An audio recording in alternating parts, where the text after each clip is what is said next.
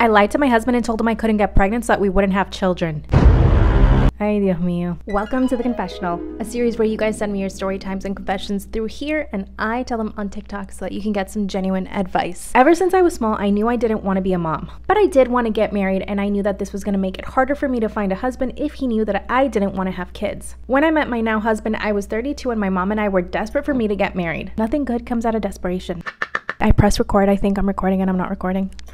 Because my mom and I were so desperate to find me a man, we were literally turning rocks over to find anybody. I mean anybody. I signed up for every dating app and went on about 20 dates in the first month. Tell me about your guys' dating stories on apps because I've never done it. I'm very curious to know what it's like. I finally settled on the guy I'm married to now. He was also desperate for a relationship at the time, so we got engaged really quickly. In my desperation to get married, I decided that I would lie. I spoke to my mom and we both agreed that it would be best to just say I couldn't have kids. During our engagement, we'd had a conversation about children.